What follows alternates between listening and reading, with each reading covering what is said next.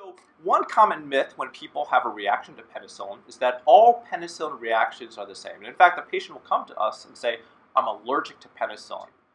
But there are two major categories of reactions to penicillin.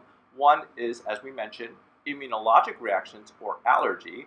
An example of this would be anaphylaxis. Someone takes penicillin and breaks out in hives, might have shortness of breath, maybe need an adrenaline shot or EpiPen. So that would be an example of allergy. But there's a whole host of other reactions to penicillin that have nothing to do with the immune system. One of the most common side effects of penicillin is stomach pain and diarrhea. It is actually in the package insert. And a lot of people think of that occurring because there's a lot of good bacteria in your intestine, and penicillin will kill good and bad bacteria. And the loss of that healthy bacteria can lead to stomach issues and diarrhea. Now, certainly that was a reaction when you took that medication, but it had nothing to do with the immune system.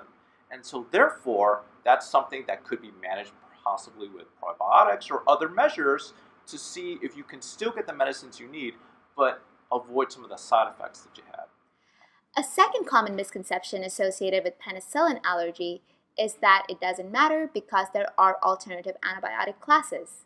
However, this is not the case, and in fact, penicillin allergies have actually been deemed a public health risk, and this is due to the far-reaching clinical as well as economic consequences associated with these labels.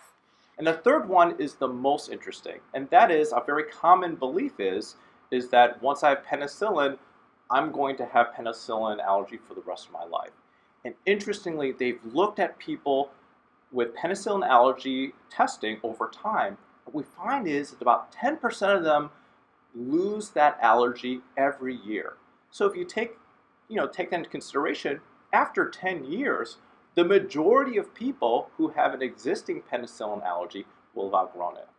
So to summarize, even if you yourself have a history of penicillin allergy, there's multiple opportunities for us to figure out whether you're truly allergic to it and potentially remove that label and allow you to get the medications that you need.